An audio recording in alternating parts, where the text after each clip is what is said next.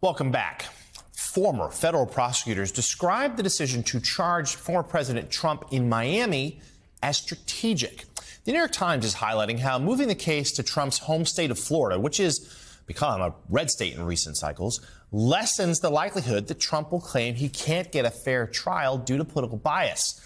The newspaper points out that the jury pool in Miami and around nearby Mar-a-Lago, that's in Palm Beach, is likely more diverse in political ideologies than a pool that would come from Washington, D.C.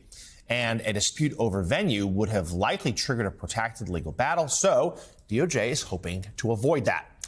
Joining us now, someone very familiar with the jury pools of South Florida, State Attorney for Palm Beach County, Dave Aronberg. Dave, great to see you. We're going to talk about venue in a second, but first, let's just talk about the charges themselves, your take, and explain to the viewer, is it matter or not if Trump, we know he's being charged with having this classified material, does it matter or not if he showed it to anybody? Good morning, Jonathan. Well, the dissemination of classified material would come under the Espionage Act, and he's going to be charged under the Espionage Act, 18 U.S.C. 793E, and that can get you up to 10 years in prison. And there's two parts to it: disseminating it, showing it to people, or just not returning it upon request. And that's an important charge here. But the most serious charge is the obstruction. That'll get you up to 20 years in prison. And then there's a conspiracy count apparently involved here. And Jonathan, that to me is the biggest question.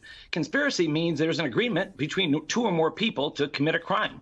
Well, who's the other person or other persons involved? Because it could be, is it Mark Meadows? Is it Walt Nada, the valet, who, according to reports, was told to move the documents before the feds got there?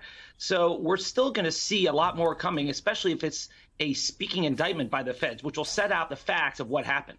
And we should learn all of that on Tuesday, of course, in Miami. So let's talk about Florida and this idea of venue change. You know, up until this point, up until about a week ago, we were all so solely focused on Washington, D.C. when it came to a grand jury, when it came to DOJ's probe there about the former president, January 6th, yes, but also the classified documents part. And then suddenly we learn of this Miami grand jury, and that is where charges are brought. So talk to us about that decision and what you make of what that venue could mean going forward.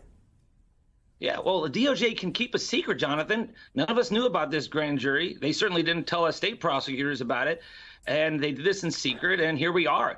Now, prosecutors clearly would rather have this case in Washington, D.C. rather than down here in South Florida.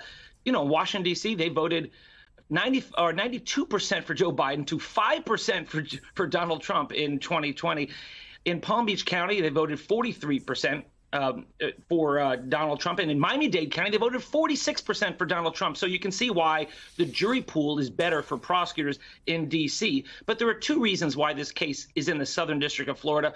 First, prosecutors have to bring charges against defendants in the jurisdiction where the crime took place. It looks like the obstruction clearly took place at Mar-a-Lago in the Southern District of Florida, as well as the espionage. And filing in South Florida eliminates Trump's inevitable venue challenges in court, as you pointed out.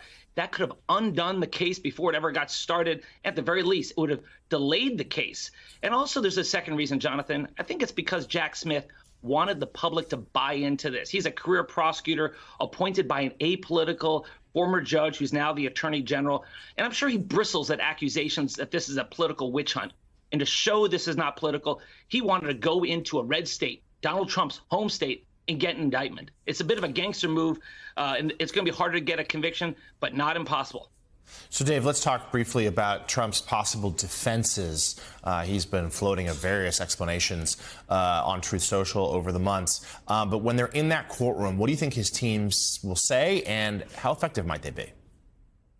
I think he's going to lean into the fact that as president, he has wide latitude to declassify documents. And that's why prosecutors seem to work really hard to debunk that declassification defense. And if it's true, they have this recording of Donald Trump on tape admitting that he knows about the declassification rules and that this is not just some Jedi mind trick that he created where he can just declassify things in his mind or has a standing order to declassify things, then that's going to hurt Donald Trump. And I think that's what prosecutors are waiting on. That was the final piece of the puzzle. And then there's also the chance that Donald Trump could count on what's called jury nullification, hoping you get a couple of Trump supporters on the jury who just won't want to send their guy into the Hooskow. And, you know, if you think about it, if he's being tried in Miami-Dade County, where 46% of the voters went for Trump, that's 5.5 out of 12 jurors on the panel that are Trump voters. So Trump is probably thinking he likes his odds there. The right man to talk about legal proceedings in South Florida, State Attorney for Palm Beach County, Dave Aronberg. Thank you so much for joining us today.